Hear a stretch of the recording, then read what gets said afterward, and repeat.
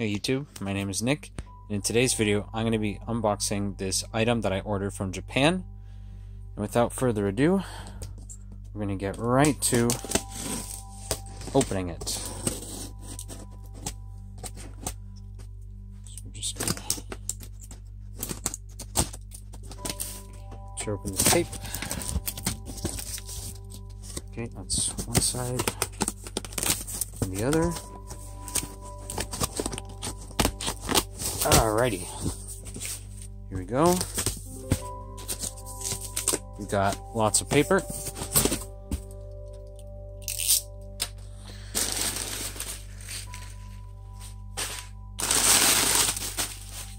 Ooh, packaged very well. And there it is. Oh wow, that was packaged very, very well. Okay, here's the other part. But as you can see, there we have it. We also have this too. That's part of it. But yes, I now own one of 5,000 Kasumi-chan original Xbox consoles. There were only 5,000 of these made in Japan. There were 5,000 Halo 2 Asia variants of the blue original Xbox console. Oh my god, that looks so beautiful. And there were only 5,000 Canadian Halo 2 original Xbox consoles. Oh my god, that is beautiful. This is absolutely mint. Oh my god. Pristine. So pristine. And this listing also came with the limited edition controller that came bundled with it, which, by using two hands, I can get out of there. Check that out. Boom. Look at that. This one is a limited edition controller because it has this crystal jewel here. They actually released a similar blue controller, which if I go over here for a sec, which looks like this. This one is not a limited edition controller. People tend to get this controller confused with the other one, and this one's not limited edition because it has the standard black jewel on it. So going back over here, it came with the controller, but it also, funnily enough, came with Xbox 360 AV cables, which are kind of useless, but also it did come with the breakaway cables, just bundled with these. But these are basically useless for the original Xbox because they have a different port. And this also has the this peel still on it, so I would assume that this is in very nice condition. Here's the back of it. And the really nice thing about this system is that by looking at these numbers here, this system is usable in North America without having to do any power supply swap. So for those who don't know, if you buy a PAL region console and want to use it on North American mains, you have to swap the power supply because they use 220 volts, whereas in North America here we use 120. So I actually bought this console untested, so I have absolutely no clue if it works. So, without further ado, I'm going to hook it up, and we'll see what happens. Alright, so I have it all set up. I actually kept the video cable unplugged for a sec, because I just want to see what happens when I power it.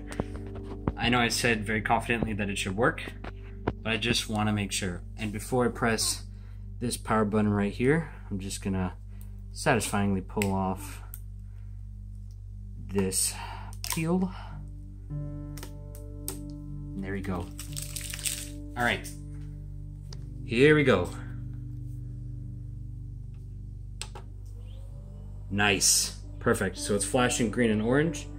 And in short, all that means is that there's no AV cable, which is perfect. So I can power it up safely. Everything's good. So I'm going to plug in my component cable, because I have a component cable, which I custom made. See, there's my setup. It's actually a set of Xbox 360 component cables that have been modified to fit the original Xbox plug. And so, now without further ado, once I press this button, it'll transition over to the footage that I will screen record. So I'm gonna start recording. I hope it works.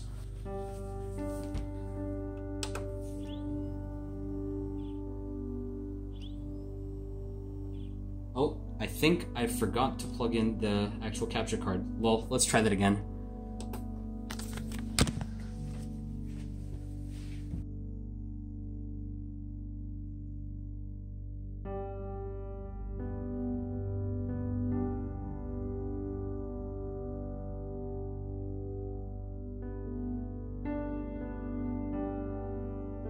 So unfortunately, it turns out that this Xbox gives me an error code 7, which a quick Google search says has faulty cable. It realizes that, like a faulty cable inside, it realizes that the hard disk drive is there, but it basically doesn't start for some reason. So it looks like I'm gonna have to take this apart and mess around a little bit inside.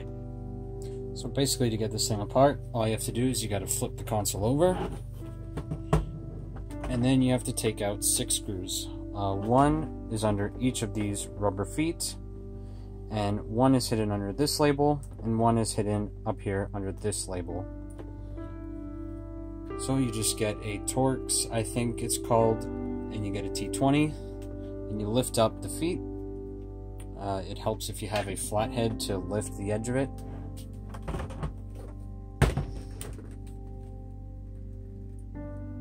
And then you can put your screwdriver in there and take out the screws.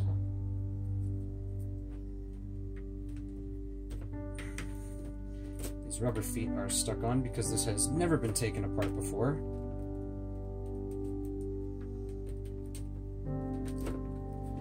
At least not until today. Okay.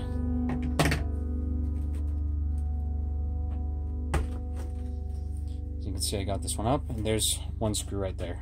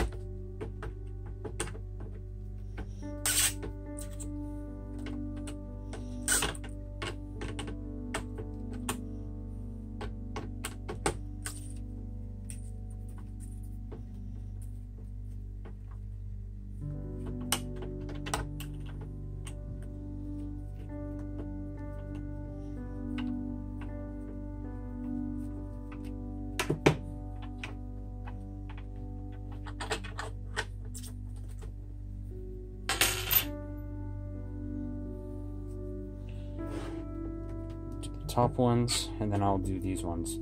This might possibly trigger everyone, but I'm just gonna poke my screwdriver through these holes. I'm not gonna try to heat it up and peel it.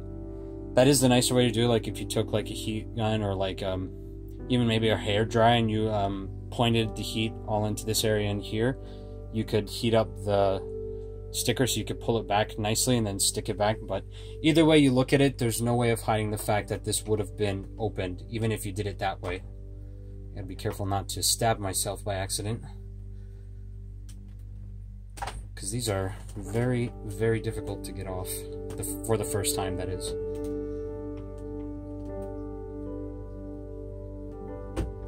I think I got it. There we go.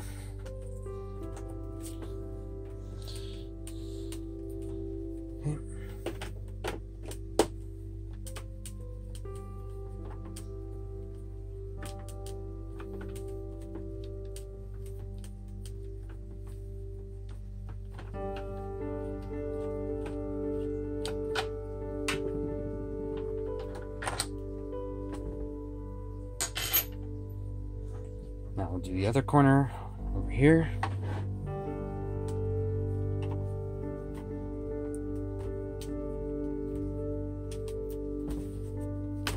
Ah, there, I did it. I stabbed myself. Ah, God, that hurts. Okay, so I put a bandage on my hand now. You can see it here now. That was stupid, but at least I got it open.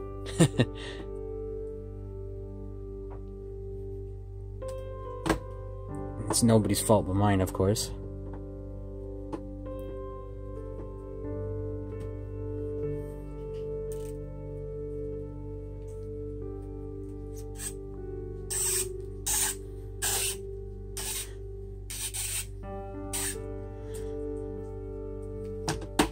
Oops. Almost there.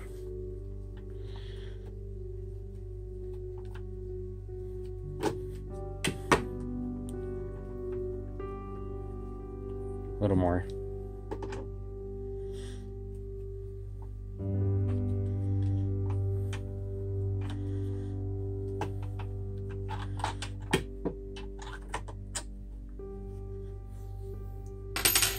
Okay, so we got 4 out of 6 screws out. And now for the controversial part. So there's one right here, right under this little triangle with the electric symbol. So I'm just gonna poke a hole through it with the screwdriver. There we go. And you turn, and out comes the screw.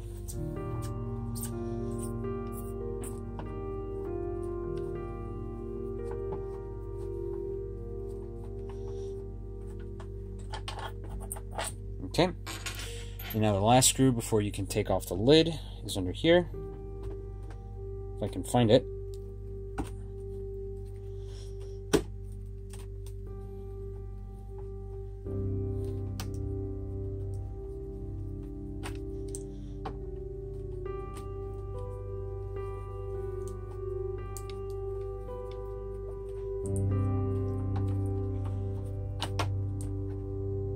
And there it comes.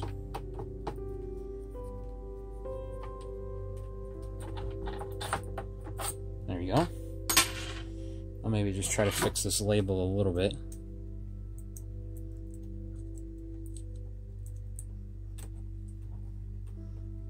There we go. Now you flip it back over. And all you do is you pull on both sides and you lift up. And it will come apart.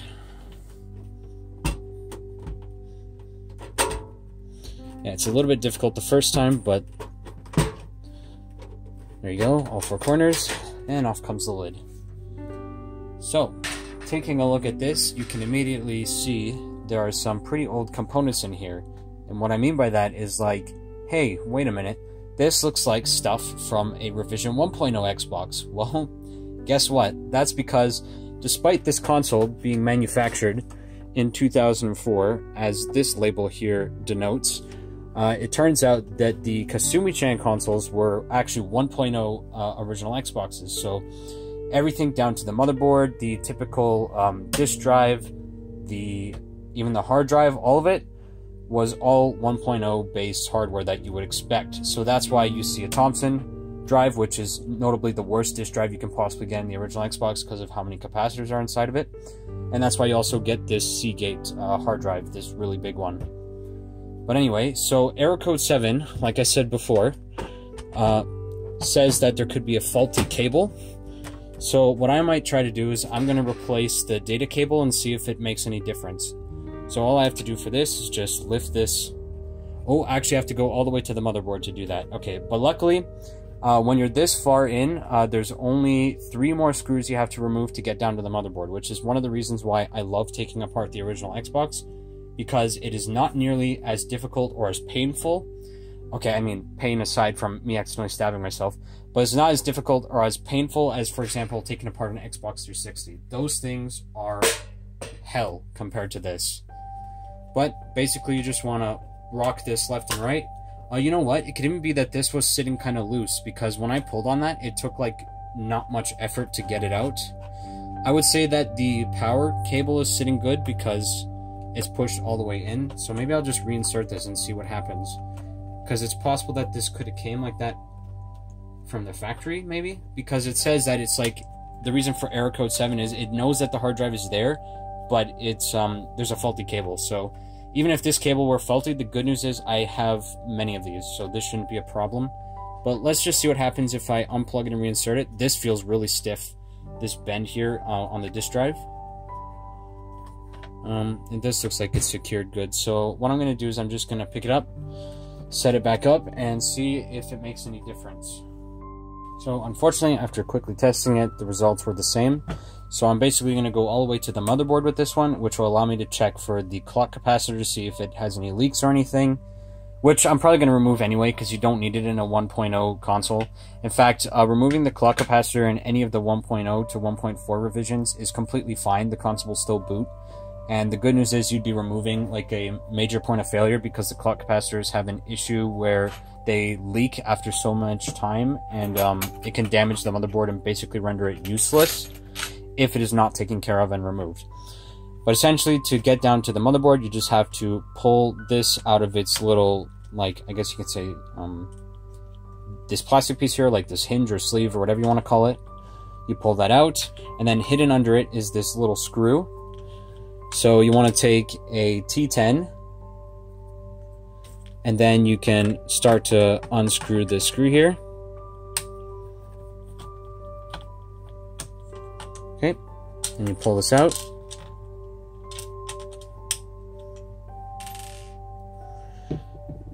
And then I usually find it helps if you turn it towards you on this side. But to get this cable out, you just wiggle it left and right, and it comes out. You can pull it out of the way. And then there's this power cable. This I always have difficulty trying to remove. So I usually use like a pair of pliers or something to remove it. This power cable. And it comes out just like that. It's usually very hard to grip your fingers around it. But then you can pull this up.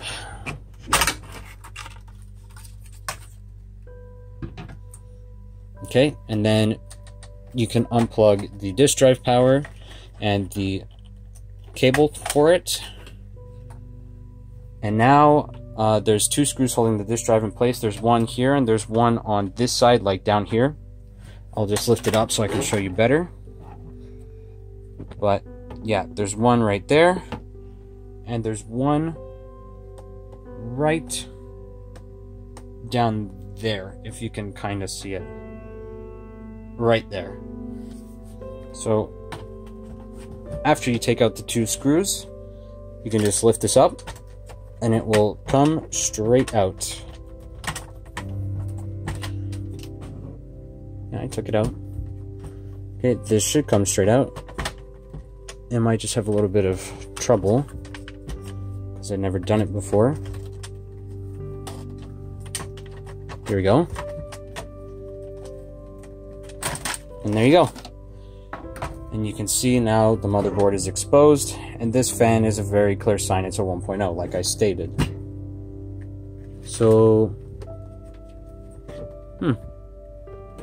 wow, the inside of Japanese Xbox looks kind of different, at least with that sticker there. But as you can see, the clock cap is in the same spot, all the way over here. This little guy, right there, that's the clock cap on a 1.0. And that looks alright in general. Not even any dust on here, but anyhow, we're gonna try replacing this IDE cable, because this is supposedly the reason for the error, is a bad set of IDE cables, according to the internet. Okay, so I took this one out. I'll go get a spare one that I have. So this is an IDE cable that I have that I know works. So we're just gonna slot it right in. Then we're gonna mount the disk drive back.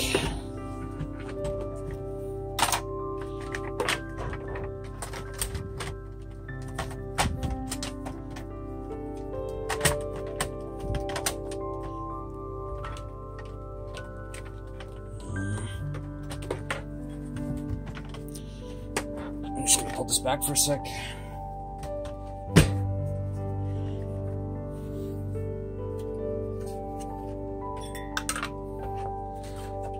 I'm putting the hard drive back in its spot. You have two arms in the way, but you have to route these cables back through this hole here, and then they go under these little roofs of plastic or whatever.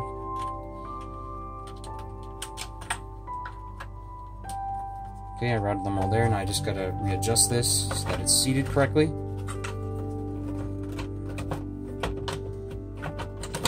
There we go. Now these go under here.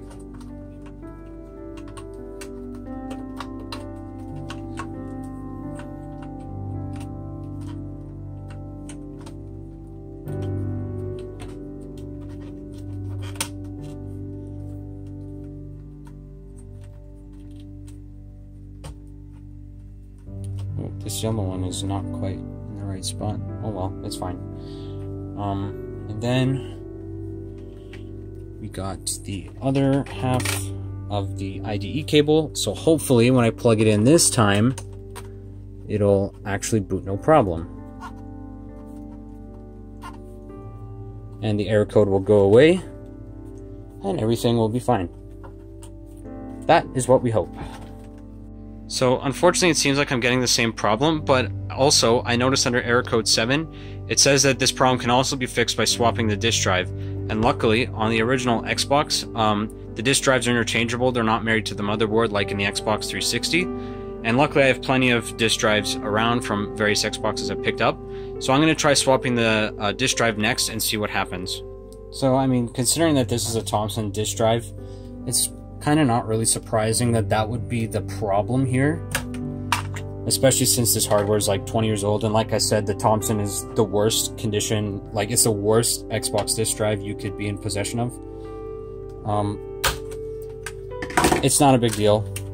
So I'm gonna quickly take out, so to get the disk drive you have to take out all this stuff again, because the disk drive is underneath this housing piece here on that holds the hard drive. But you have to take this out again, so you do the same process you did before. And I didn't put the screws back into the disk drive tray just in case, so I can just pull it straight out again. But first I want to disconnect, obviously, the power and SATA, or not SATA, the IDE data cables. So again, pull it up, lift, and it comes straight out. So for this test, I'm going to use this Samsung disk drive that I have from a 1.6 Crystal Xbox that I have, that I made a video on but haven't released yet because I have to dump the EEPROM using a physical tool, which I have not been able to do so far, but hopefully I'll be able to get that resolved soon. And I'm using a cheap one. Okay, there we go. I moved this power cable in the way it was preventing it from going down. But hopefully, by plugging this one in, it will theoretically work no problem. If I could just get the... There we go. If I could just get the IDE cable into this disk drive. Now we're going to put this in there. Very good. Okay, that's good. Here's the hard drive. Put it back into its spot. Feed the cables through this hole here.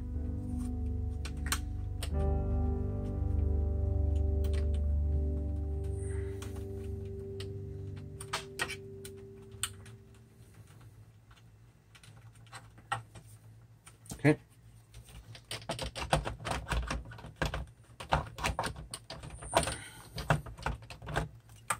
There we go.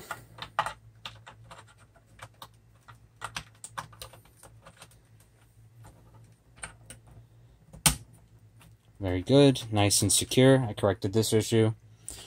And now we put the data cable back, the IDE data cable that is, back into the stock hard drive. And let's see what happens now.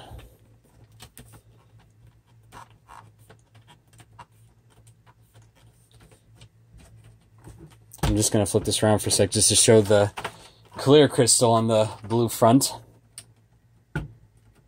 That's really neat. Anyway, now to test it.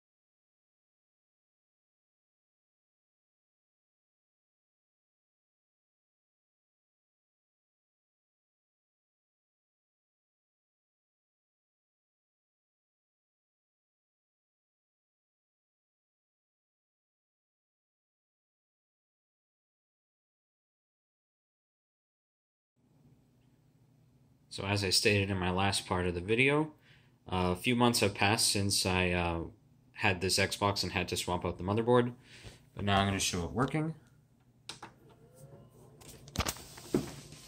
And you can see as well that it starts to boot up.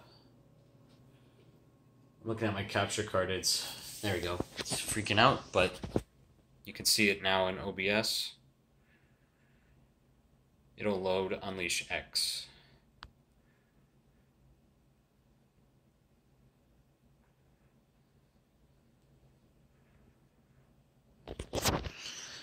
And so, the disk drive I have in it now is a Philips, and you can tell by the way the tray is shaped. There's various shapes for each of the original Xbox drives. I'm going to show that it can read discs as well, so I'm going to put Greg Hastings Tournament Paintball maxed into the disk drive. And I won't close it just yet, because I'll show you what the Microsoft dashboard would have looked like in Japanese.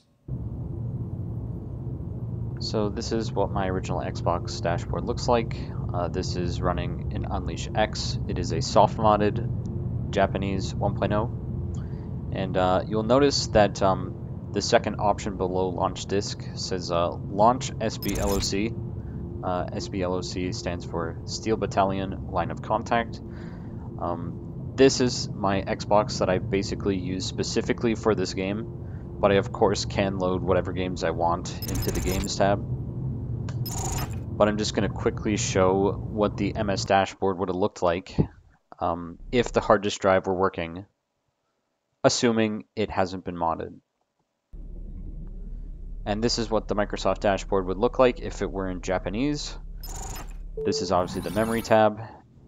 There's my memory unit, which is plugged into the top slot of my Special Edition controller, which, yes, functions perfectly.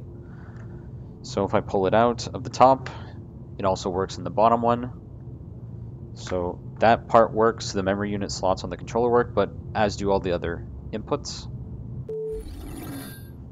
And these are all my save files that I have on here, which shows the various things I've played, because this is my hard disk drive after all, and not the one that was originally supposed to be in this console.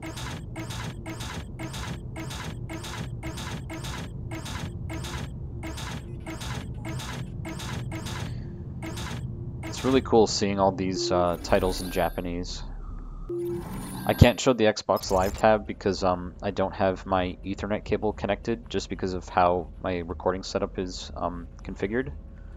I don't have access to one, but I have this disc on my hard disk drive. I ripped it.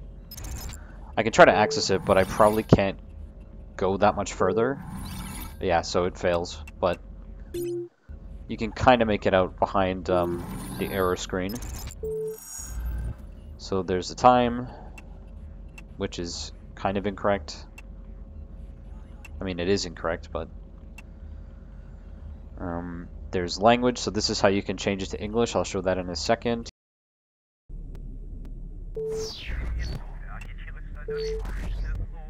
Here's the audio.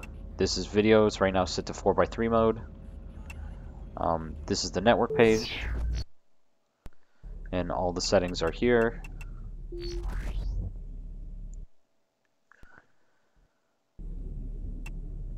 I think that's Xbox Live accounts. This is a password or PIN when you log in. And I can't remember what that one is. And this is just dashboard information.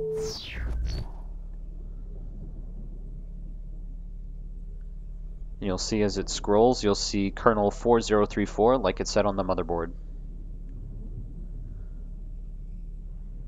And on the hard disk drive, it was also, there was a little sticky note or like a sticker on it that said the same thing. See, there you go, kernel 4034 with 5960 as the dashboard, which is the latest. Yep, so that's what the dashboard would have looked like. To back out of the MS Dash and go back to Unleash X, you press left trigger, right trigger, back and black. And now I'm going to close the disk drive.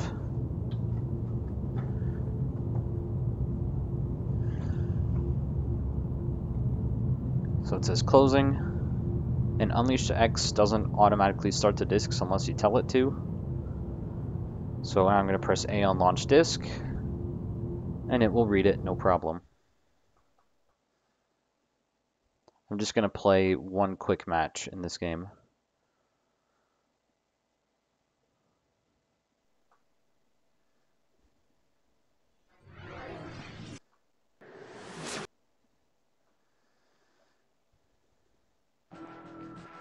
My save data for this game is actually on my Crystal Xbox, so that's why I have to make a new save here.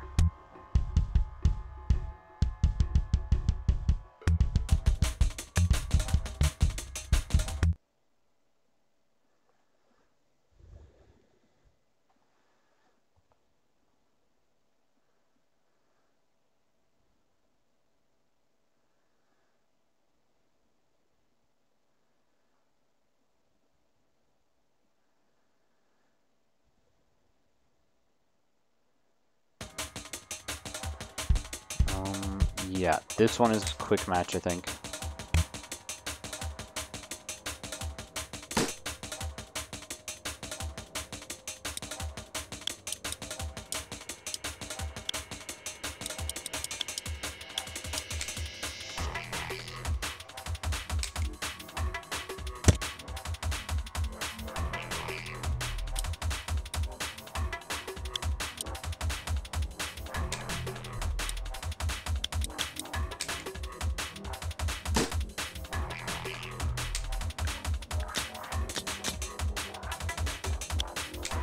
I see.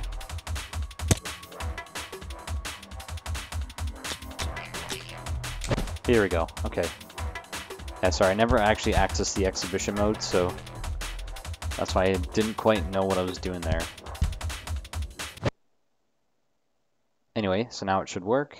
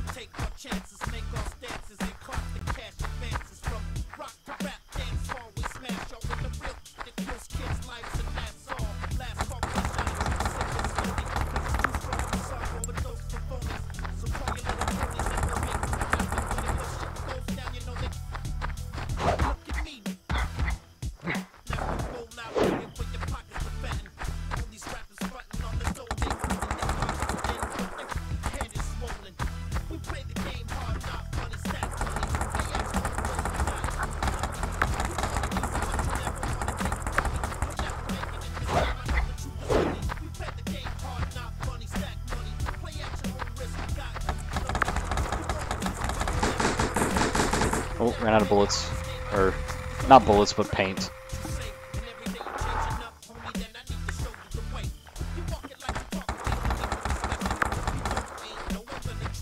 Max points. Wow, they did not even take out one of my teammates.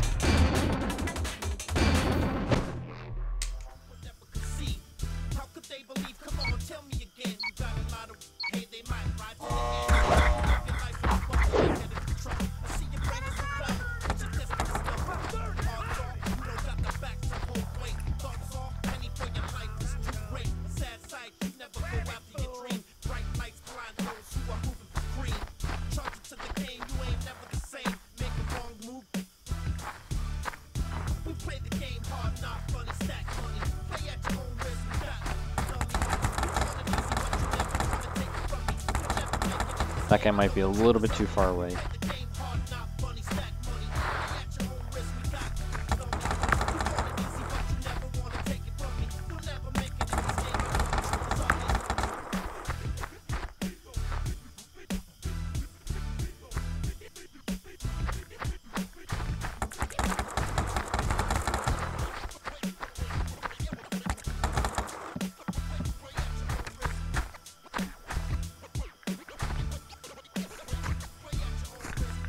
Ooh. Oh, in the face.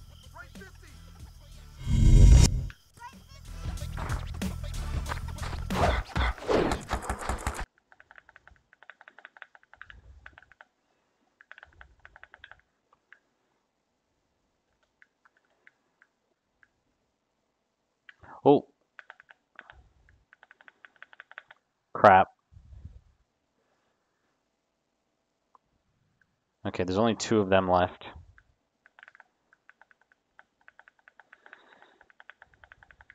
There we go, that's 1.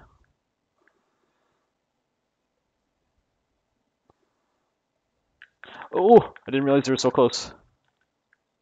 Got him. I think, nope, there's, I think, 1 more round and that's it. Assuming I don't lose.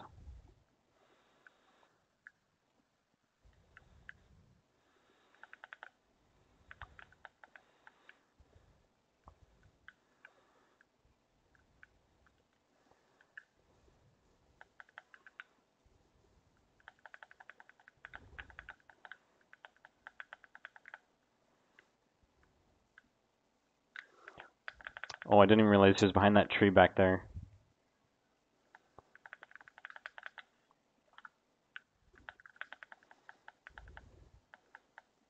Peek, you know you want to. Do it. Peek. Oh, wrong side.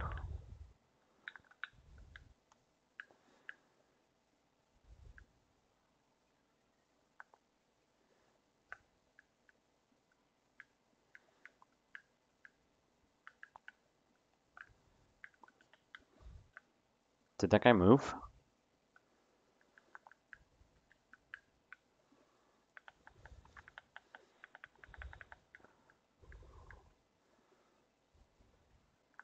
One's back there. Oh, that's the last one. Got him. And there you go. Alright. So that wraps up this video. Thank you very much for watching. Until next time.